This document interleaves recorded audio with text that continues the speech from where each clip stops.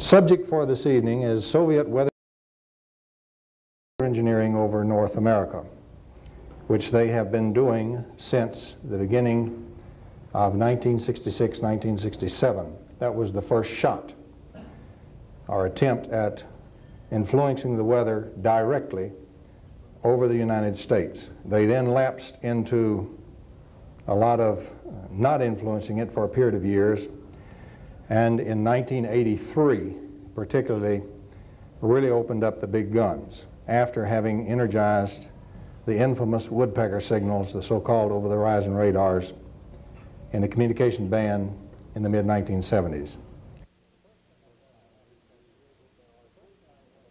The first thing I'm going to have to tell you is that there are three kinds of electromagnetics, and only one is being used today in the Western world.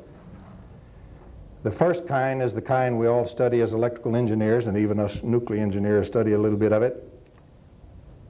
And it's classical electromagnetics. The foundations of that go back before the Civil War. It's quite old, and there are serious flaws and many errors in it, as is quite well known in a few circles. The second kind, first of all, let me characterize the first kind of electromagnetics. Everything is due to the force fields, the so-called electric field, magnetic field. If that reduces to zero in an area, you don't have any more electromagnetics going on in there. The potentials themselves are considered to be mathematical figments. Now, I'm going to be giving you a little background. I'm going real fast through it, but you'll need this to understand what I'm talking about in the weather engineering and understand it. So please bear with me during the first part. We're going to have a little quick sledding. The second kind of electromagnetics came from quantum mechanics, and it's exactly opposed. The primary and real things are the potentials, and the force fields, so-called, are totally derived by differentiating operations. So you see a flip-flop of 180 degrees about how the two approaches regard electromagnetics. Further, in quantum mechanics, when the electric field and the magnetic field reduce to zero in an area, you still may have the potentials. And if these potentials, which are the real things going on, interfere with each other, you can have real effects still produced in charged particle systems, real physical systems. As a matter of fact, in 1959, a classic paper by Aronoff and Bohm in Physical Review pointed this out very strongly, and since then part of that has come to be called the Bohm-Aronoff effect, or sometimes the Aronoff-Bohm effect. It had been in physics 30 years at that point, pointed out by Richard Feynman, the Nobel Prize winner, and ignored. It has continued to be ignored in the nearly 30 years since 1959, when it was strongly pointed out by Bohm and Aronoff. What we are saying, ladies and gentlemen, is if we can make this effect exist in the big world, they think it exists only in the micro world, we can get action at a distance. That's no longer a dirty word. And we can get action even when there's no ordinary electromagnetics going on. And I'm going to show you how to do that. And in the process, I'm going to show you how to change the mass and inertia of an object, affect its rate of flow through time, affect the gravitational field, and so forth. Now, the third kind of electromagnetics is the mechanism by means of which you do those things. In other words, you reduce the ordinary electromagnetics to zero, the electric field and the magnetic field, deliberately. You do this by making a zero system. You oppose the vectors so that they sum to zero, but they are still there in the substructure. Hey, when we studied electromagnetics, they forgot to tell us that a zero vector was not nothing. It can be a system of very active forces, each of which is time varying, and yet the system will not be detectable by any ordinary instrument. It turned out that the unorthodox scientific community in the United States had been using this for some years, but not expressing it quite that succinctly. For example, the Hooper patents. What we are saying now is that if we do this, if we make deliberate zeros, but we make them with vectors which are still there and active. We have a new kind of electromagnetics, a third kind, and I have dubbed that scalar electromagnetics, and I hope the reason for the name will become clear a little later.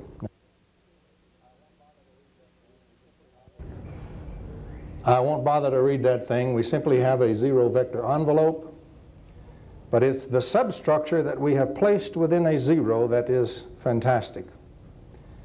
In terms of modern physics, we have reached into the virtual world, what happens before physical change occurs, and we now can deliberately engineer it. Let me say that again in case it went by you.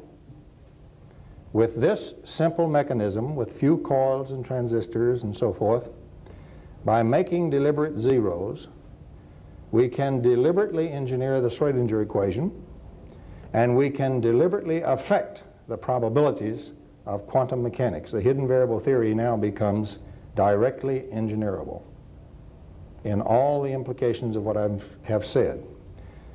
What had been statistical before now becomes at least partly deterministic.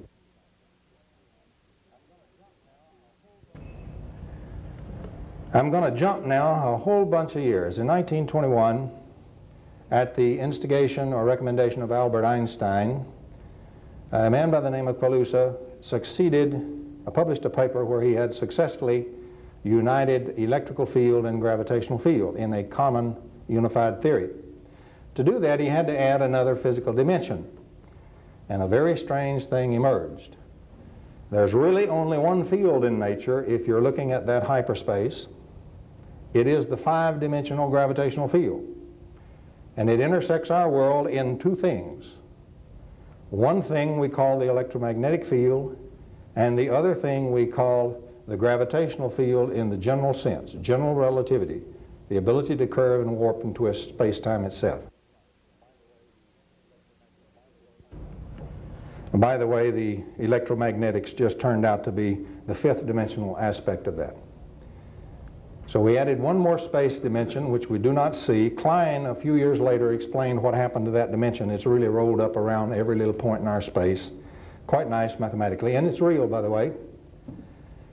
But the theory languished for many years until really about the early to mid-70s, when the new symmetries in the forefront of physics and particle physics began to see that with that type of geometry, you could get in all these weird particles and you could get in all the forces.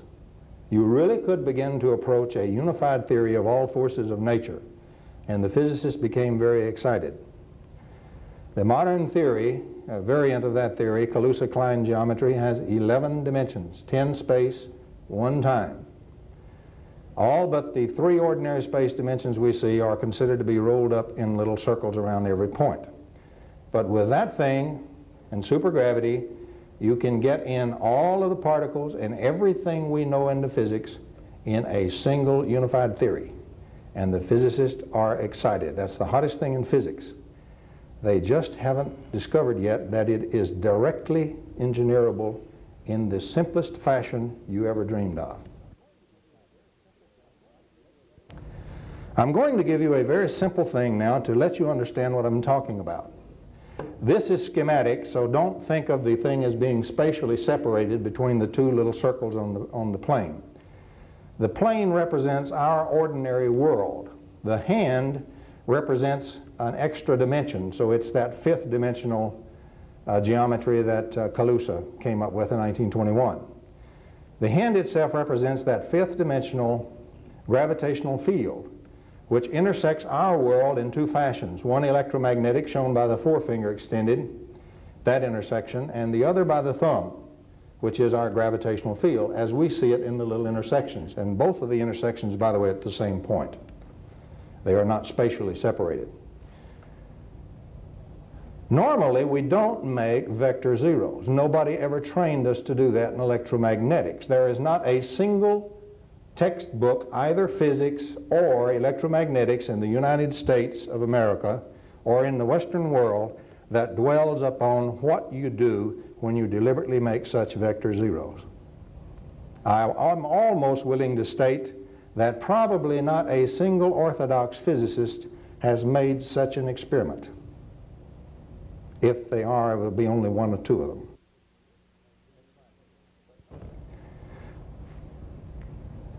But notice what we do if we deliberately zero the electromagnetic intersection, which is what we're doing when we make the zero. But we control what goes into the zero. We can put energy in there, or we can take the energy out. When we do that, it's coming in and out of the thumb as gravitational energy, directly as curvature of space-time. Now, what have we said?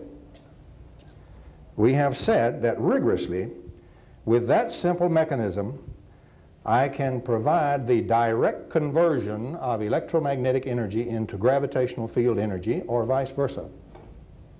Now, if you want to do anti-gravity, gentlemen, there it is. And the unorthodox researchers have been doing anti-gravity a little bit in this country for a period of years, like levitating 65 pounds, like plywood, which is not magnetic field. So with a very simple thing and looking at it through modern eyes and adding that single thing, we can now use electromagnetics to make gravitational field energy in the general sense, or vice versa. We can warp, engineer, and twist space-time at will, as we wish, in whatever pattern we wish. And it's been in the literature, if you cared to notice, since 1921. I won't dwell on this. I will simply state that all that a mass is anyway, a particle of mass, is in fact a trapped scalar resonance. I'm going to give you a quick once-over about scalar resonance and we'll go on. Take a normal resonance system with a wave moving back and forth in a cavity so that it's in phase and coherent. Suppose that there were two waves moving along together, but the second wave, the electric and magnetic field, were 180 out from the first one. That's a scalar resonance system. Your normal instrument won't even see it. We can build special detectors and have that will see it. That's all a mass is, but you can make a current of that kind of resonance, and you can pipe that current down a wire, or you can add to that resonance in a system, or you can take it away. What did I say? I said you can pump the mass and inertia directly into an object and increase it, or you can pump it out of there. And if you pump all of it out of there, it'll dematerialize on you. And the statements I am making are based in part on experimental evidence in the laboratory. Private, proprietary laboratories.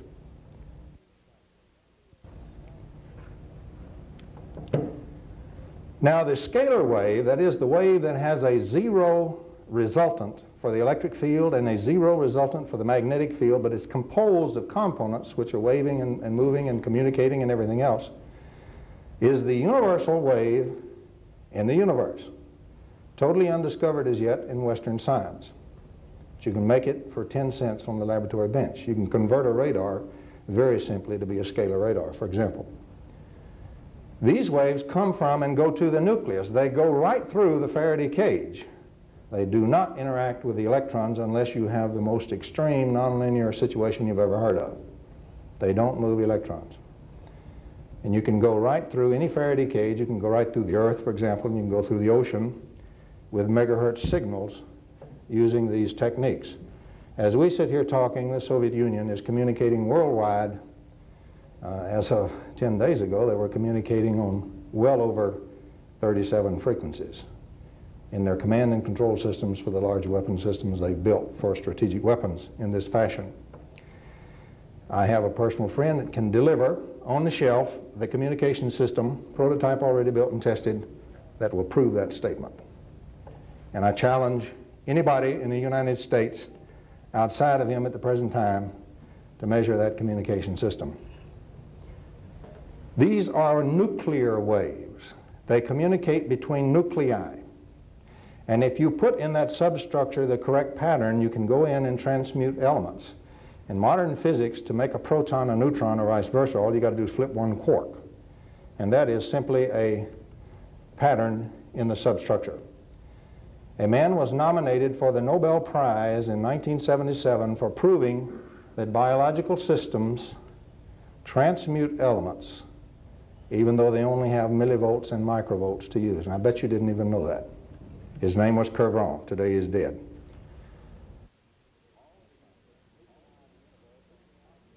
All the nuclei of the universe are in constant communication. Much of vacuum space-time is made up of these scalar waves between the nuclei throughout the universe. Another thing that came out of the general relativistic wave, these are general relativistic waves. Special relativity does not apply. We are always in a curved space-time when we're using them. Part of the thing that came out of the theory is you are no longer confined to the speed of light at all. If you're clever, you can get almost any velocity you want to, whether it's slower than the speed of light or faster. Tesla, for example, who was using these kinds of waves shortly after 1900 and keeping it a deep, dark secret, Tesla reported speeds of 50 times the speed of light. I have personally participated in an experiment which kicked out an electromagnetic wave of this type at 8 times the speed of light. If you'll check the Russian literature, and I'll give you the references if you're interested, the speed of light is variable anyway. It's been known for 80 years by the astronomers that the speed of light in a hard vacuum on the surface of the Earth is a little faster than the speed of light in the deep space away from the charged particles. So these are nuclear waves. They are not electromagnetic waves that interact with the electron shells. They interact with the nuclei and with the internal components of the proton and the neutron. What I have the audacity to say to you is that we now have a tool that we do not have to talk about nuclear physics. We can go in there and engineer the nucleus. And transmutation is only one of the things that can be done. And again, the basis for this has been well established in the literature since 1921.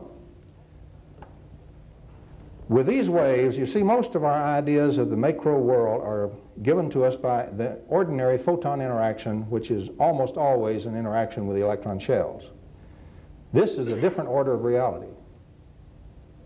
We're really dealing now in hyperspaces, at least 11 dimensions, and the world looks quite different indeed. And physical reality in this kind of physics looks quite different indeed from the ideas we have in our head from classical electromagnetics and classical physics and the normal macro world. Just as quantum mechanics was a drastic change to classical mechanics, this is an even further drastic change to quantum mechanics because it makes what had been statistical now deterministic and engineerable. I'm an engineer. I don't want to play statistics. I want to make models, and I want to make the sucker work. The great cosmic engines of the universe do not operate with the residues of the differential operators making the force fields. That's the garbage that's thrown out. The great cosmic engines of the universe operate inside vector zero systems. That includes all the nuclei in the universe and everything inside them that modern physics has found out about. Okay, this kind of wave can be modeled as a longitudinal wave. I won't go into that whole treatment. I'll just say that whereas you model the normal wave as a transverse wave, you model this one as a longitudinal wave.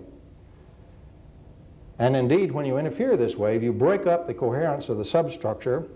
They now no longer sum to zero, and guess what that gives you?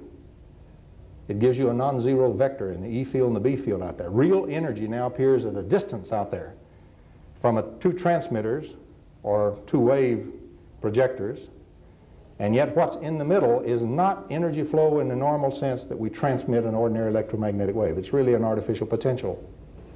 The closest thing we have to calling it is an electrostatic wave. A more accurate description is it is a direct wave in the curvature of space-time itself. It's a general relativistic wave or a gravitational wave.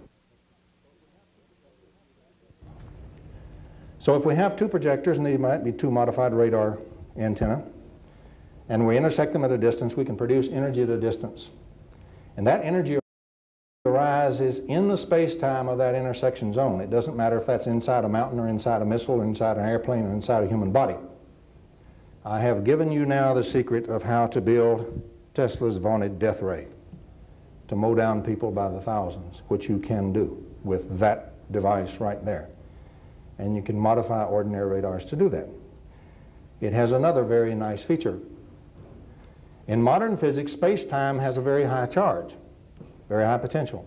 They call it a pseudo-potential. If I lower the potential of my projectors below zero, in other words, I make negative potentials, and pretty strong negative, what happens in the intersection zone is not the appearance of energy, but the disappearance of energy. When I bend space-time, if I bend it in one fashion, the local region looks like a source. It looks like it's producing energy. If I bend it the other way, it looks like a sink. It looks like energy is disappearing. This is real. This is general relativity. Now, conservation of energy law that we apply in special relativity has gone out the window. As is well known in physics, in a local general relativistic system, you do not have to conserve energy at all. What really happens is I either put the energy in here and get it out there, or I take it out from there and I get it back here and I better dump it or I'll burn out my projectors. Well, you make a dump and you simply transform it in the other mode and switch it over to the dump. That's the way the Soviets do it. Nature has been doing this all the time, and fault zones and stresses in the rocks and all the interference of the scalar potentials that are made there create fields at a distance, glowing lights. This is a picture of earthquake lights from the U.S. Geological Service.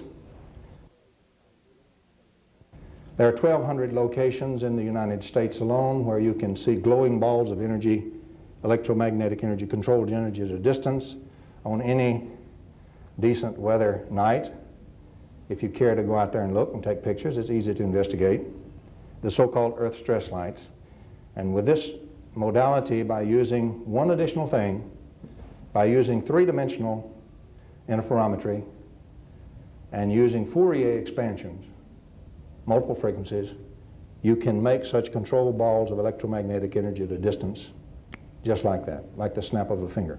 We have done that in the laboratory. The human system and everything that's a mammal, the rats and the roaches, everything else even, have been doing this all the time. We measure brain waves, we measure the residue, E field and B field, that's going on. What's really going in the brain is all the little ion fields that make electric fields and make magnetic fields that sum to zero. The structure of that is the real activity of the human brain. I think without dwelling on it that you can see the two cerebral hemispheres make a scalar interferometer, and if those patterns are correct, you can project or create energy at a distance like inside a metal object, and you can get metal bending that way. Now, the kind of metal bending I'm talking about is not the amazing Randy bending something on his belt buckle when you're not looking at him. I'm talking about what Jack Houck does when he takes a controlled sample and another sample, and the little old lady in tennis shoes who just happens to be a four-star general's wife bends that thing, which is thick as your little finger and the highest test steel known to aerospace industry, bends that thing in an angle and it turns blue. He takes both samples, the controlled sample and that sample, back to the laboratory sections and looks at them under the electron microscope. And the one that is the controlled sample has the normal grain structure. The one that is the one that's bent by the human being for real, not fakery, has no grain structure. The grain structure has been destroyed. It looks like the surface of the moon has been subjected to intense point heating throughout the grain structure. I have just given you the physical mechanism and the physics by which the body is able to do that. It is real. It is not a fake. Jack Houck, I believe, does he not work for your company? Excellent fellow, excellent scientist. I won't dwell on what all else the biological system can do with that. Let us suffice to say that we can derive rigorously in terms of physics, not metaphysics, all of the mechanisms for parapsychology. Well, if you were weaponizing that for a big weapon, if you hit this thing explosively with your projectors and you fire two pulses so the pulses meet, an interesting thing occurs. If you fire it in the high potential mode, you get an electromagnetic explosion at a distance.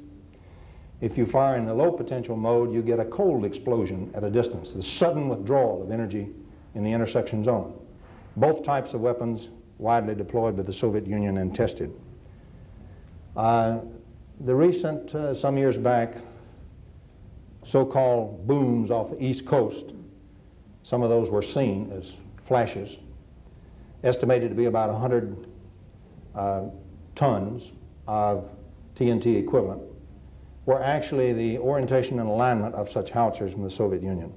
They have had such howitzers since April 1963. Specifically, the first operational test was April the 11th, 1963, 100 miles north of Puerto Rico.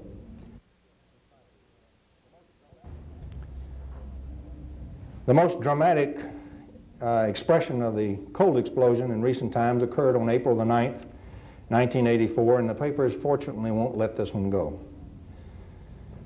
Off the coast of Japan, about 150 or 200 miles, well, really 200 miles from downtown Tokyo, out near the Kurils, a sudden gigantic explosive eruption occurred above the water.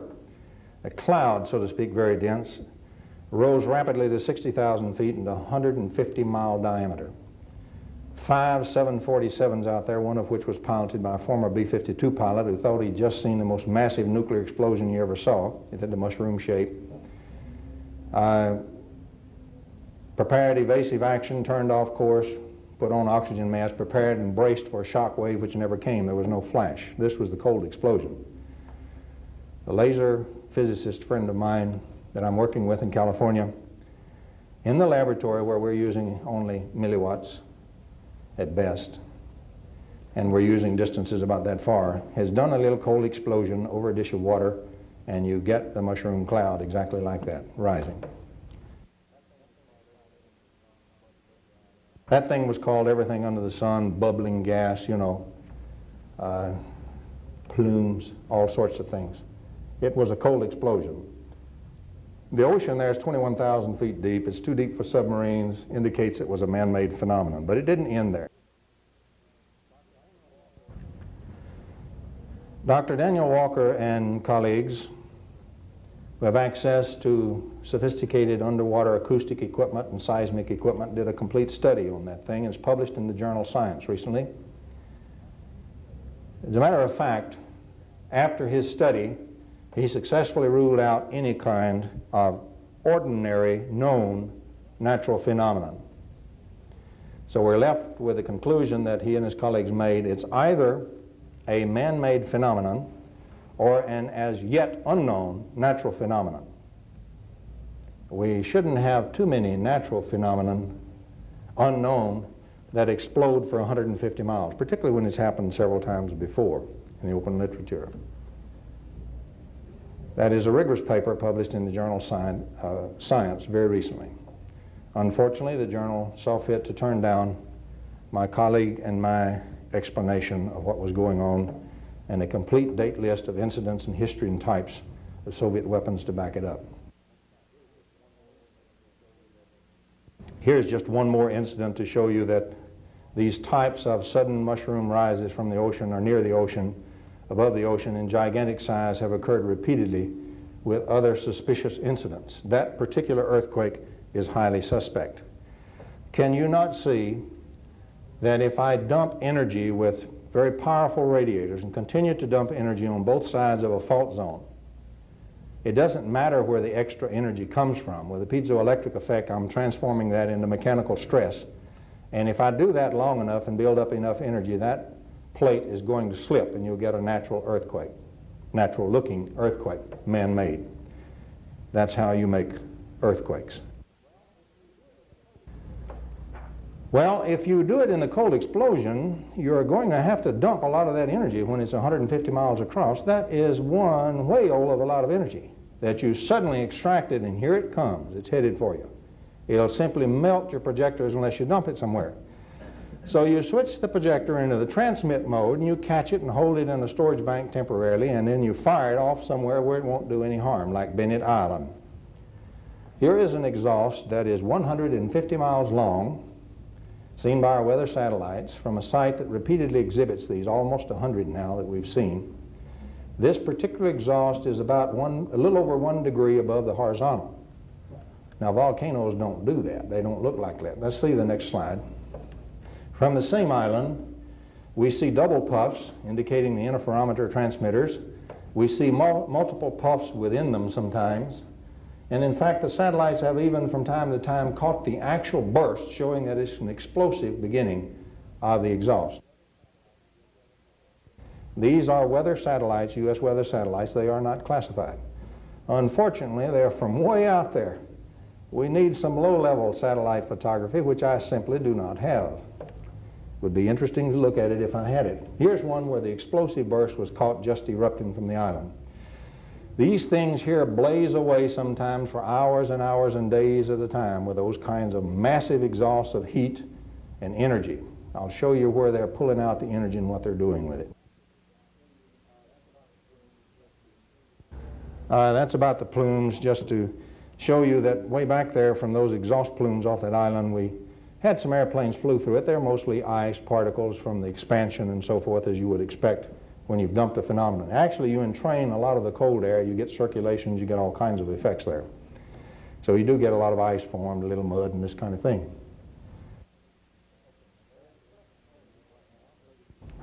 There is a second candidate right now, courtesy of some effort by Tom Harrell and some kind folks up at the satellite imagery outfit.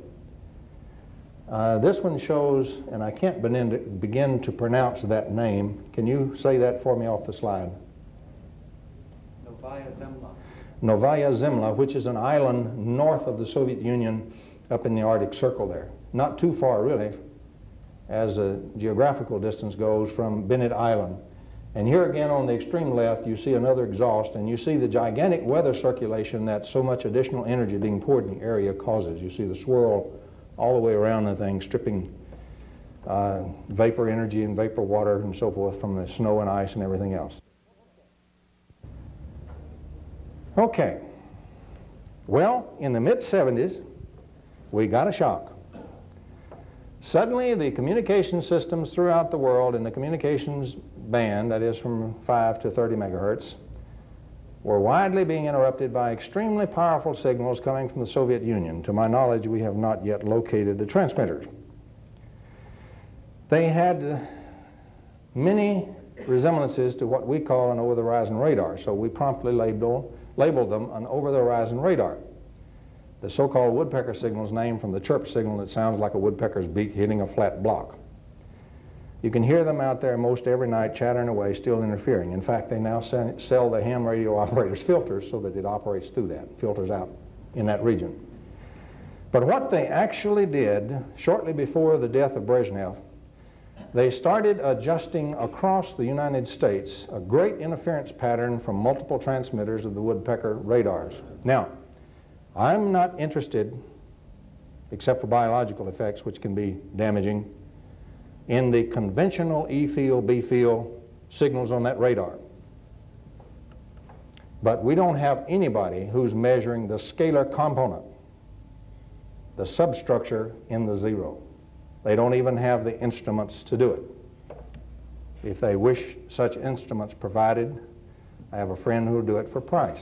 Not me, he will. He built the instruments and designed them. But what they're doing here is the substructure interference, which is important because that's where all the real energy is. You can put as much energy as you wish into that substructure and the normal instrument will not even see it. It won't even detect it. Anyway, where the interference was, if you'll check the woodpecker signals, you'll see that's the type of interference pattern. They set up an interference pattern over the U.S. and it left signatures.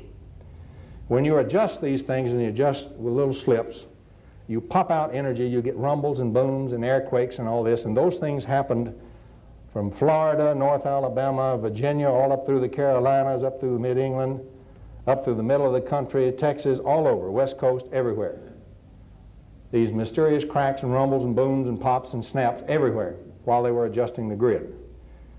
Well, they got it adjusted by shortly after the end of the year, that is in early 1983, they got this thing adjusted and they started pouring it on us. So that spring, early spring, you had extremely severe flooding because what they did, you simply determined by your timing and interferometry and Fourier transforms which one of the grid cells you want to activate. And they're much finer than this. By the way, over Huntsville, Alabama, a friend and I saw this grid from horizon to horizon in even plowed field rows, north to south, and from horizon to horizon in even plowed rows from east to west, and that is not natural, does not happen.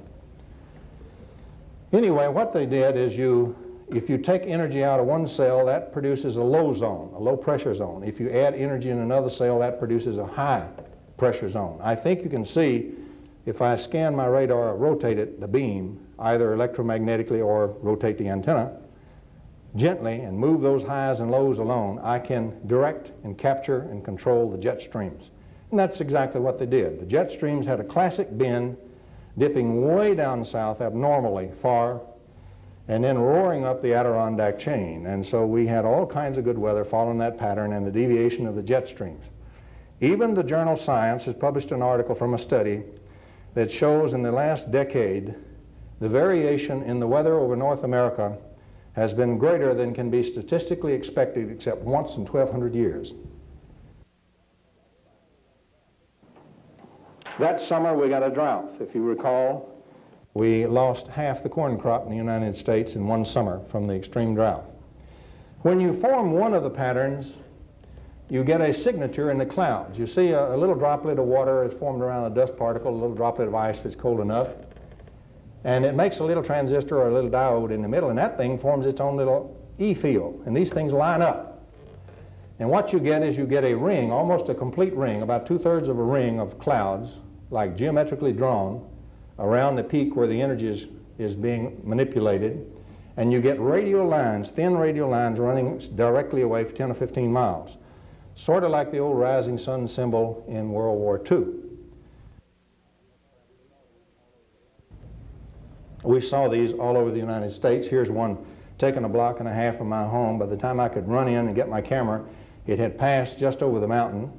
But you can see those are cloud streamers. Those are not light rays. These are not crepuscular waves at all.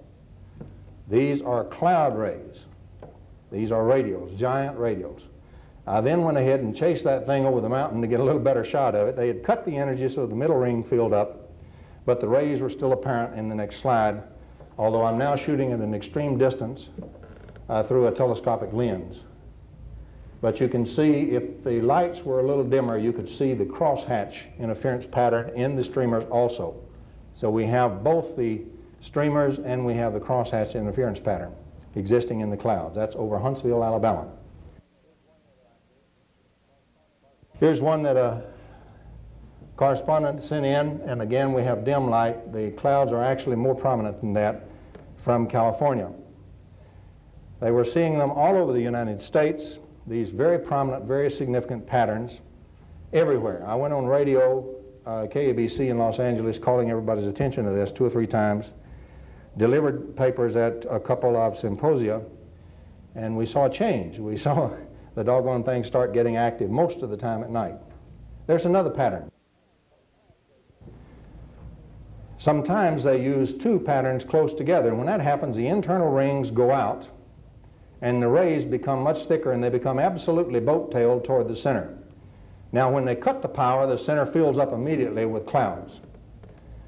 I have been unfortunate, and although I have seen classic ones of this, I have not yet got a decent picture. I will show you what I have, which is not a good photograph, and the photographs then, therefore, should not be accepted as proof until I get better photographs, which I will do sooner or later.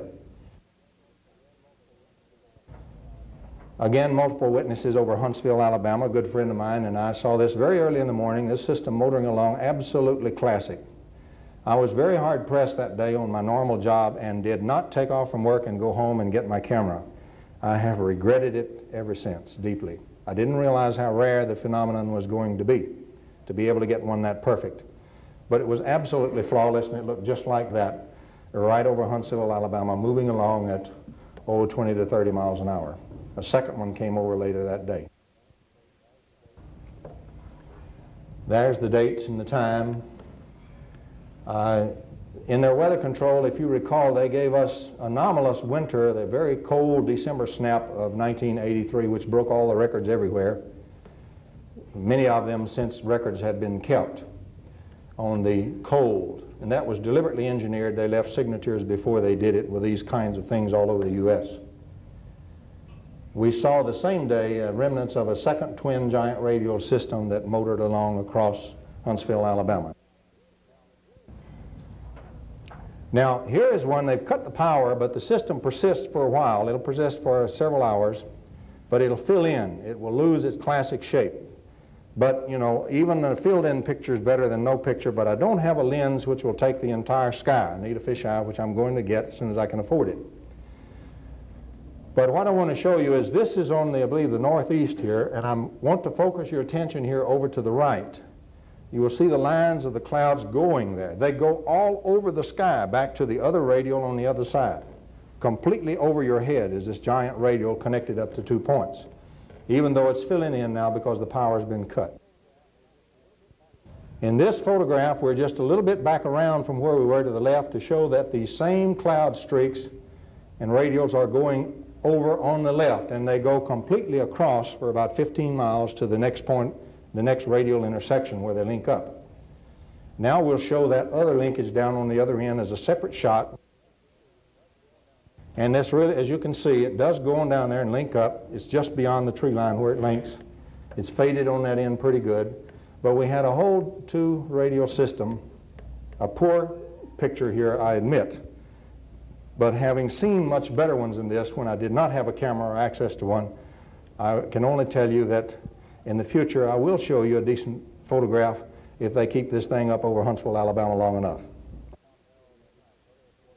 And if Tom Harold and other assorted good stalwart fellows help me keep watch for them when I'm working inside and not out looking at the sky. Well, you wonder what happened to you on February the 1st. Let me tell you what happened to you on February the 1st. On December the 8th, they started this little goodie. Out in California, they were having these little rumbles and cracks and pops and snaps off the coast there from Los Angeles. They had it for about a week off and on. I was there on a radio show delivering an address on free energy. Went on another show to try to explain what these things was, and I predicted, based on this, that they had finished adjusting the grid, and there would be a violent or drastic change in the weather within 48 hours. I went on the radio and I made that statement, and the radio announcer said, "You sound like a wacko," and cut me off. That's some of the mild things I've been called. It does not matter. I operate on the thing that if the experiments keep working and they contradict the theory, the true scientific method says you must change the theory, not insist that the experiment is false if it continues to be replicated. So what happened was they then, when they got it adjusted, a high wind came up very suddenly, totally unexpected, blew down all the trees on the boulevards. They had wrecks and everything. I was there during this process, and it was within 48 hours from that prediction. Violent sort of windstorms. Winds got very high in the Los Angeles area, and all the orange trees were laying over flat everywhere through the boulevards. It went on down in Texas, spawned tornadoes, and roared up the Adirondack chain, and then they bent the jet stream in a most anomalous fashion. They bent that sucker right down the west coast of the United States, all the way down to the bottom, and turned it and went across the bottom, skimming across just above the bottom of Texas and then roaring up the Adirondack chain. I've never seen that fashion before, but they set about doing that in December 1984. They kept playing with the jet stream. They did all kinds of nice experiments. They split the thing into 2. They made it form into Ys, and it looked like they were just checking out to see what all they could do. But with this fashion here, what you do is when you turn, you entrain circulation from way out over the Pacific, as shown by the purple arrows. You pull moisture all the way from out in the Pacific and suck it up right across the United States. And if you do the neat little trick with the cold stuff, you get enough cold stuff bent down from Canada and the Arctic here, guess what you're going to get with all that moisture? You're going to get snow and ice. And February the 1st, they let us have it. And that's our infamous ice storm right here in Huntsville, Alabama. All this was going on just before that. Having gone several days without power myself, I'm very sympathetic to the fact that I don't like that, and I hope you didn't either. But that was given to you courtesy of the Hammer and Sickle boys. Okay, there are a couple other little things I'll throw in just for little goodies. You may or may not have seen in the paper on the Associated Press release, but I'll give you the mechanism. And everybody else will tell you I'm totally crazy. And I'll say to you, then you explain it. Or ask them to. And listen to their jaw fly open and find out they have no explanation at all, because this explanation isn't in the textbook. The Navy was having a chaff drop off the coast from San Diego. A very strange and sudden and unexpected wind again arose. You know, when we form these lows, wind rushes in. And so we got another one, and here came a signature, a sudden, strange, unexpected wind. Caught the entire chaff cloud. They were about 150 miles off the coast there, and blew the thing in towards San Diego. Now, this is the standard microwire chaff, actually with a dielectric with a coating on it. There's a certain way it's structured for some kinds of chaff that we have shown in the laboratory will reflect a scalar wave. I won't go into that. That's proprietary to my friend.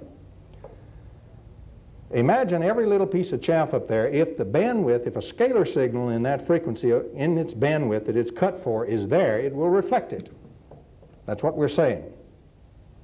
And from any two of those things randomly wiggling and jiggling around, you're going to have random intersections and interferences from the reflected scalar beams. And in that little random interference zone, you're going to get a sudden flash, a sudden sparkle. It won't be visual, but a sudden production of ordinary electromagnetic energy. And so imagine a zone around the chaff cloud with little twinkles, if you could see ordinary electromagnetic energy, if you could see them as visual things, twinkling and twinkling away, and these represents little instantaneous kindling of energy points. When they move through the system area, they appear in the space-time. Faraday cages and your EMI shielding we all use in military equipment have absolutely zero effect on them.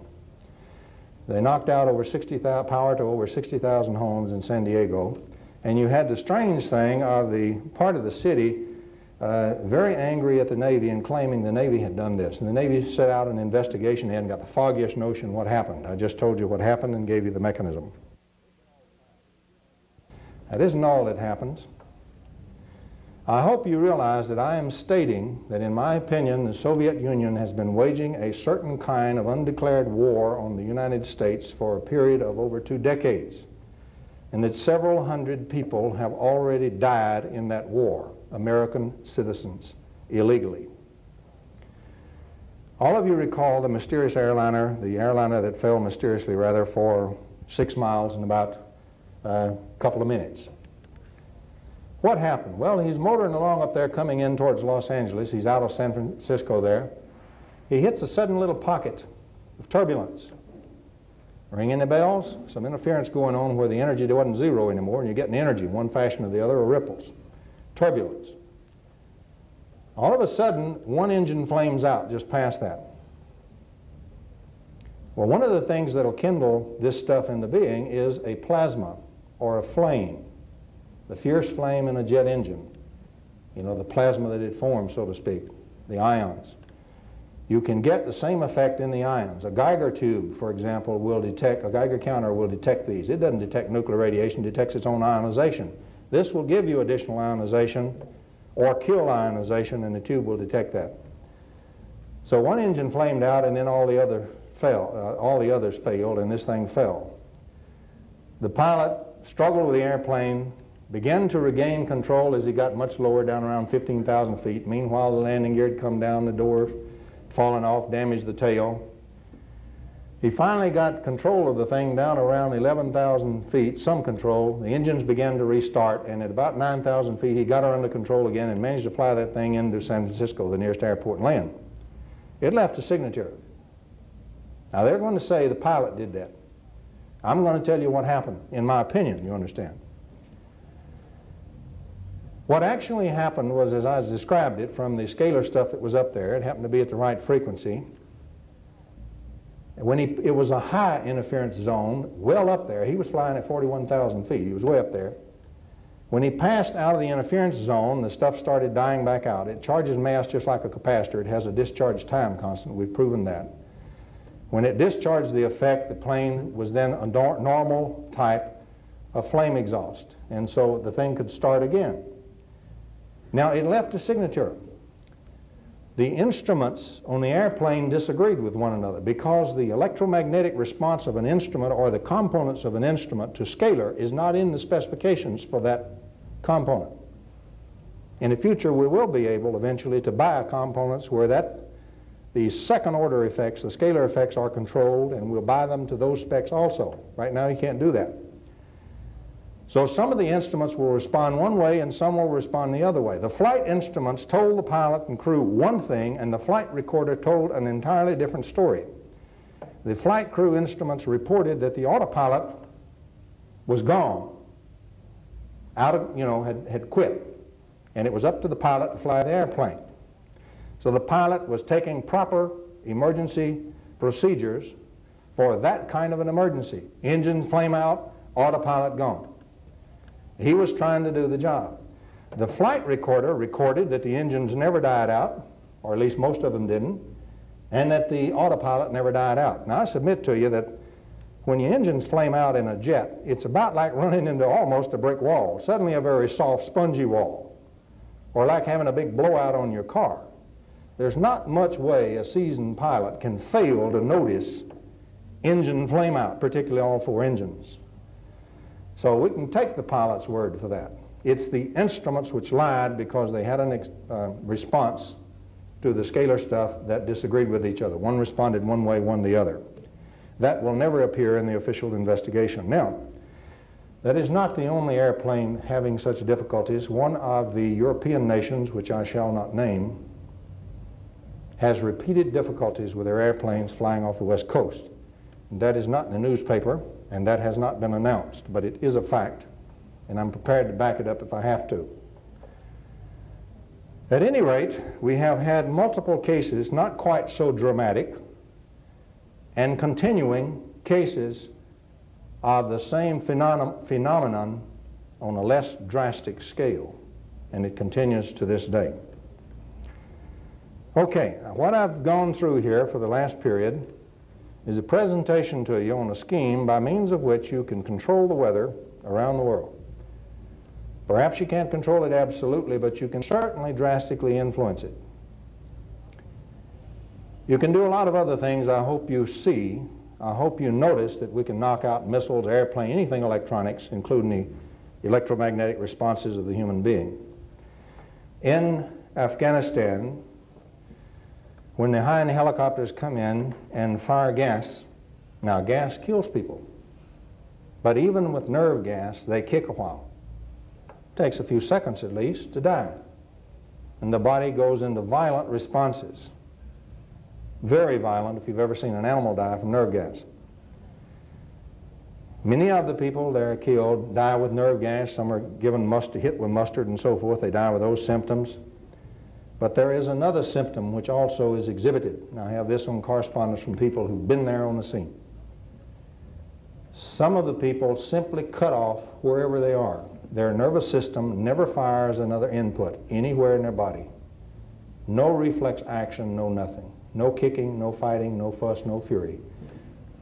Instantaneous death, and that is a scalar signature. Fortunately, I used to say one nation, I will now say two nations, which are non-hostile to the United States, also have these weapons. I shall not name those nations publicly, and have had them for an extended period of time, at least since shortly after 1969. Right now, the only thing that stops the Soviet Union from feeling free to move with this kind of weaponry, which I think you can begin to see the implications against tanks and anything else electronically controlled on the battlefield, is the other two nations, not the United States. So for a period of time, one of my purposes has been to warn the system a new kind of electromagnetics, a more extended electromagnetics, already exists in the textbooks and been there since 1921.